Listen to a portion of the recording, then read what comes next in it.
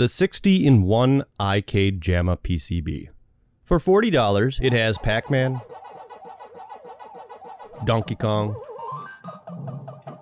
Dig Dug, Frogger, Galaga, Burger Time, and more. And you get some other notable games such as 1942, 1943, Mr. Do and Mr. Do's Castle, Space Invaders, and Zaxxon. If you have a control panel with a trackball, then you can play Centipede and Millipede the way they were meant to be played. Also, Super Breakout and Arkanoid work much better with a trackball than a joystick. Most trackballs that I have seen start at $40, so it would have been nice to see a golf or a bowling game also included with the 60-in-1 iCade.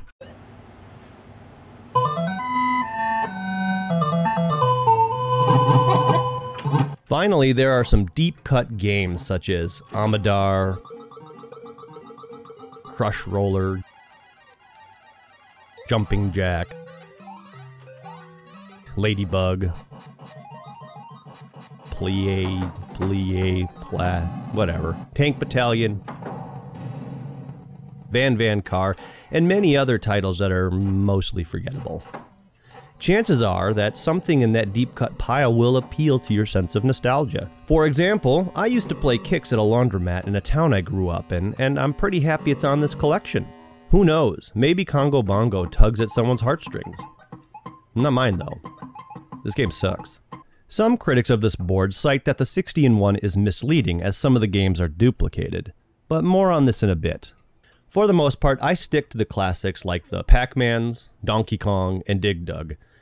I'm also using an original CGA monitor. Of the games that I have played, I have been happy with the video quality, and really, the overall video quality of all of these games seems pretty good. 1942, 1943, and Gunsmoke might be a little dark, but I never really played them in the arcade, so it's hard for me to judge. Sound. This is where things fall apart a little bit. Again, the classics seem to hold up in the quality department. For example, Donkey Kong and Galaga sound good to me. Ms. Pac-Man and Dig Dug are also good. If I had any complaints, it's that they're maybe a little too quiet. Games like Arkanoid, 1942, and 1943 are too loud.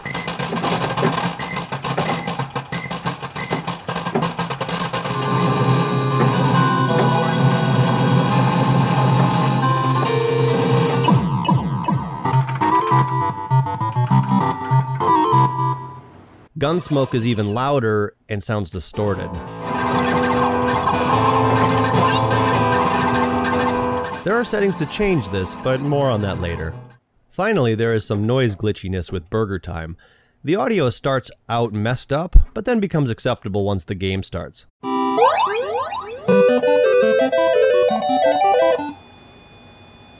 However, I feel like I hear a faint squeal behind the soundtrack. The 60-in-1 iCade boasts that it can save high scores, and from what I've seen, it can. Ms. Pac-Man, for example, is definitely keeping the non-default high scores. This is probably pretty easy to do since it only ever kept one high score in the first place, and it has no names or top 10 list to deal with. Donkey Kong, on the other hand, should store multiple scores and names. On the 60-in-1, it does save scores, but it won't save names. It's very strange. I haven't explored all of the games yet, but none of the games I care about that are capable of saving names will save a name. Only the score is kept. So what about some other technicals like startup and game selection screens? When you power it up on the cabinet, you'll get a system initialization screen which counts to 60. I'm not sure if this is 60 seconds or if it's validating all 60 games, but regardless, it has to count to 60. The game selection screen and process is just okay. The 3 Donkey Kong games are placed next to each other, but none of the other games are grouped similarly or even alphabetically. The board allows for free play, but may have been designed with quarter munching in mind. In order to select a game, you either need to press player 1 start or player 2 start. Then you can use the joystick to navigate the menu. Once you find a game that you want to play, you can press the player 1 start or the player 2 start to play the game. I think that some of the menu design might have been put in place for credit play. I suspect that when you choose a game to play with the 2-player start, it deducts 2 credits and then passes the 2 credits to the game. In Ms. Pac-Man, starting a game using the 2-player button boots you to the game, but still gives you the option to play 1 player or 2 players. Continuing a game gets a little confusing. At the end of the game, you get sent back to the main menu. Some games allow you to reselect the game and then press a button to continue.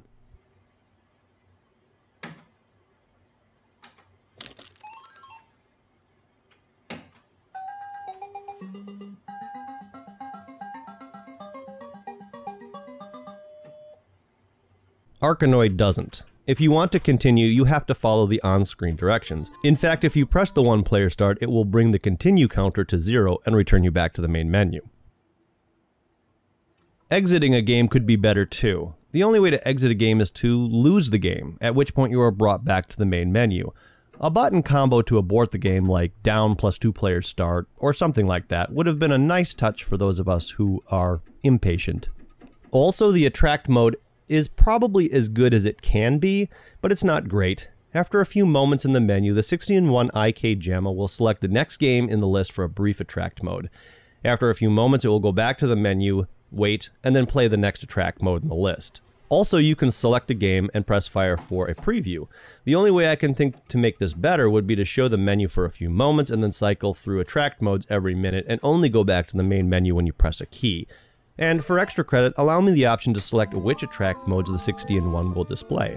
If you already have a JAMMA cabinet, then setup should not be too terribly complicated. Some multi-arcade cards require that you disable certain ground leads or disconnect one of the power leads for full functionality. Not the 60-in-1 iCade JAMMA PCB. Just plug it right into the JAMMA harness and you're good to go. If you're retrofitting a cabinet, things can be slightly more challenging. For example, I use an old Super Pac-Man cabinet that was Frankenstein to play a bootleg Ms. Pac-Man JAMMA board. These monitor wires had to be modified, and the speaker wires needed connectors for the JAMMA leads. Other than that, it was only a matter of running the leads to the various buttons. As I alluded to before, there is some software configuration that you can do. There are 2 ways to get to this menu. The documentation tells you that you need to turn dip switch 4 on and then power on the cabinet. This is all well and good until you close up the back of your cabinet and push it against a wall. The second way, which is not documented, is to hook up a button to the test lead of your JAMMA harness and push it as you turn on the cabinet. You never need to enter the setup menu, but if you don't, you'll end up with games starting with 1, 2, or 5 lives, and extra lives awarded when they may not be expected. This is because every game can be controlled with virtual dip switches. Almost all game boards have a series of switches on them that an operator could use to control various elements of the game. These can include how many quarters equals a credit, or if a quarter equals multiple credits, free play, how many points are required for an extra life, how many lives to start with, how fast your bullet is, and how fast you are, and more. And so each one of the games in the 60-in-1 iCade JAMMA PCB has some level of configuration with the use of virtual dip switches. While you can guess at most of the settings, they are pretty well documented in the guide that comes with the PCB. I went through the entire list and made sure that I started with 3 lives. For the Pac-Man, Donkey Kong, and Frogger games, I made sure that the amount of points for an extra life matched the original arcade. You can also configure some iCade settings like free play, menu music, and whether the preview has sound or not. You can configure the volume, but setting a good volume for Pac-Man will make Gunsmoke unbearable, and setting a good volume for Gunsmoke will make Pac-Man too quiet.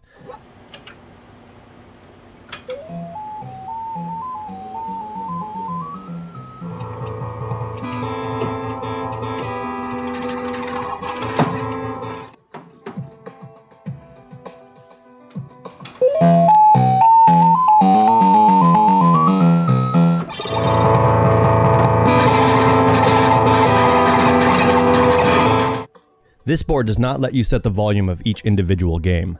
Finally, there is a test screen for your buttons. This is great if you think you have something wired wrong or there's a short in a button.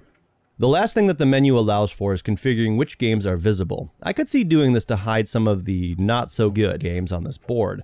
I probably won't because there are only 10 pages of 6 games each, which is not too bad to scroll through. Any more than 60 and I would start curating the list. Also, I can see this as a cheap way to retrofit and restore an original cabinet. For example, I could restore my Super Pac-Man cabinet's exterior and then just enable Super Pac-Man and claim victory instead of chasing down all the original parts. With all that setup covered, remember how I mentioned that the 4 Pac-Mans and Galagas were duplicated? These 5 games happen to be on page 10, whereas the rest are randomly scattered throughout the menu. I believe the intention behind this was to use dip switches to set up the games mixed on page 1 through 9 with their normal arcade settings, and the games on page 10 with alternate settings. For example, Pac-Man, Ms. Pac-Man, Pac-Man Jr., and Pac-Man Plus can be set to fast mode, which, of course, is the only way to play these. And Ms. Pac-Man can have hearts instead of dots. Galaga can be set for faster ships and more bullets on screen as well.